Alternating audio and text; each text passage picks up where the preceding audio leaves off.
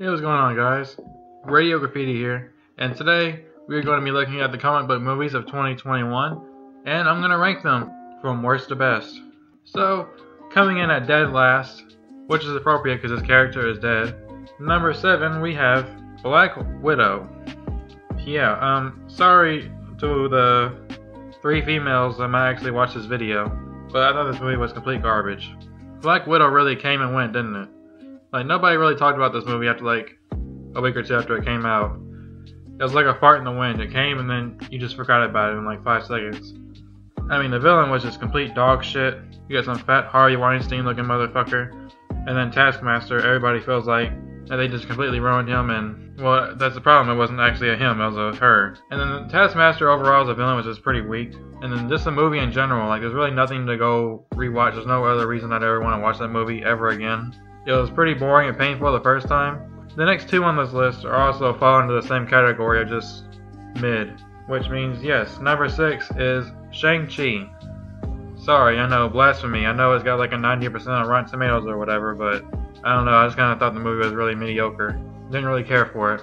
Fight scenes were okay, I guess, but besides that, it was a pretty mid Marvel movie. The comedy was really stupid. I really fucking hated Katie. She was a very annoying character. I just wish she would have shut up and she wasn't even in the movie. Just Shang-Chi overall is just a pretty bland character. I barely even remember who Shang-Chi is. The whole movie was just very boring. I don't think I'll ever watch it ever again. Which is the problem, because I love comic book movies and I love Marvel, so I should be hyped for this shit. I should be one to watch it 20 million times in one day, but unfortunately I didn't really feel that way with Shang-Chi. It just felt like another formulaic Marvel movie that they just shit out to make some easy money. At number 5, I have The Eternals.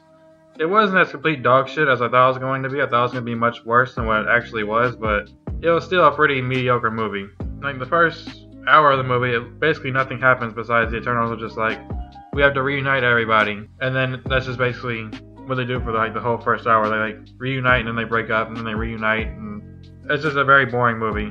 Marvel really didn't put up their best this year, did they? Eternals is a very forgettable film, just like Shang-Chi and Black Widow, in my opinion. Now we're at number 4, which is Venom 2. Now Venom 2, aka Venom Let There Be Carnage, I didn't think it was the worst thing ever. It's kind of like the first Venom, where it's like, you know it's really stupid, but it's like fun stupid. It was entertaining stupid. At least this film entertained me.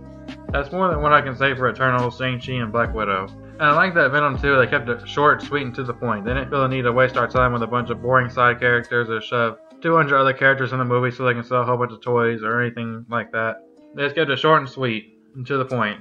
I mean, I'm aware the movie is completely stupid. I did a full review on this, so if you want to go check out my review, I'll leave the description for all these videos that I've done reviews on in the description down below. But as far as Venom 2 goes, it's short, sweet, it's got some okay action. The villain's kind of comedic by how cartoonish it is, but the villain still works a lot better than these other movies, which was just very boring and just made me want to go to sleep. Number 3, we have Zack Snyder's Justice League. I really enjoyed Justice League, actually. It was a lot better than that dog shit version we got in 2017. I feel like Zack Snyder's Justice League was like therapy for all of us DC fans who were traumatized by that dog shit that came out in 2017.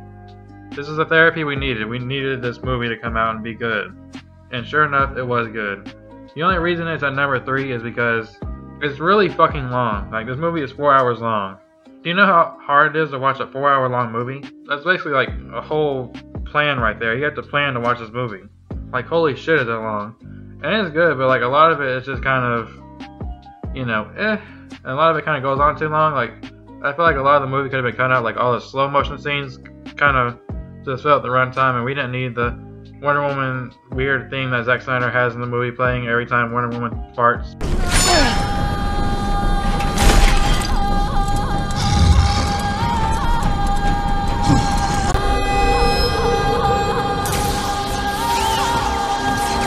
The entire movie feels a little bit dragged out, so for that reason it's at number 3. But I still really enjoyed it though. It's got great characters, I really enjoyed the action, and I'm a huge DC fan, so seeing the Justice League in live action, you know, it's a win-win for me. It's just unfortunate I don't think we're ever going to get a follow-up to this movie, unfortunately, because DC doesn't like making money or satisfying their fans. At number 2, I have The Suicide Squad. The Suicide Squad was actually a very enjoyable film. I was actually kind of surprised by it because I wasn't really expecting much from this film. I thought it was going to be another stupid ripoff of Guardians of the Galaxy, and sure, it feels like a rated R version of Guardians of the Galaxy, but Guardians of the Galaxy is fantastic, so it's not really a negative. All the characters were pretty funny and enjoyable. It was very entertaining.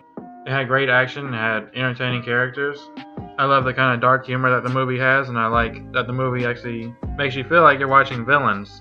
These actually feel like bad guys, unlike the Suicide Squad we got back in 2016, where they just call themselves bad guys this whole time and then we're just supposed to believe it, even though we never see them do anything villainous. It's kind of like Zack Snyder's Justice League, where us DC fans need a therapy from the dog shit that came out in 2017 by Joss Whedon. We DC fans also needed therapy from the dog shit Suicide Squad movie that came out in 2016, and I feel like this movie was some pretty good therapy. I feel much more relieved. I feel much more opened up. Thank you, DC, for making this movie. Thank you for actually having some style in your films.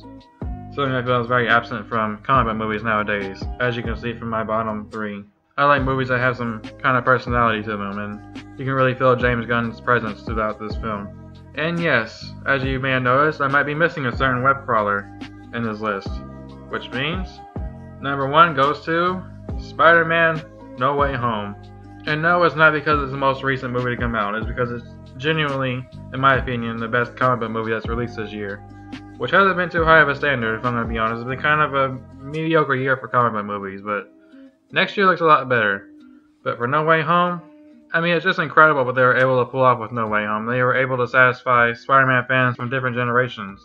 I feel like they've been building up to this movie basically since 2002 with Spider-Man 1. They give satisfying conclusions to the old characters, while also telling a very interesting story with our new characters.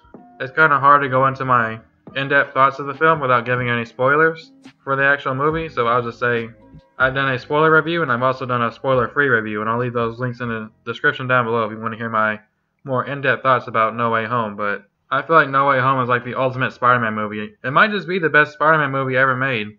I don't know where I'd rank it as far as MCU is concerned, but as far as Spider-Man, I feel like it's definitely in the conversation for, if not top 2, the best Spider-Man movie. No Way Home has really changed the game for comic book movies moving forward, and I'm very interested to see where they go with this character and for a 4th Spider-Man movie. It also just feels like a dream being able to see Green Goblin and Dr. Octopus and Sandman and the Lizard and Electro, all these just big baddies from all the previous Spider-Man movies back on the big screen again with Tom Holland facing off against them. It just feels so unreal to see these characters back. This is every Spider-Man fan's wet dream. But yeah, that's my ranking for the comic book movies of 2021. Sorry, there's no animated movies included or anything else that's supposed to be like technically a comic book movie, but it's really kind of not a comic book movie. Like nobody knows it as a comic book, but they just kind of count it as a comic book. I looked it up on Google and it said Snake Eyes was a comic book movie. And I was like, I don't know what Snake Eyes is, and I don't really care to watch it. So basically, it's just a Marvel and DC list, I guess you could say. But yeah, that's my 2021 comic book movie rating.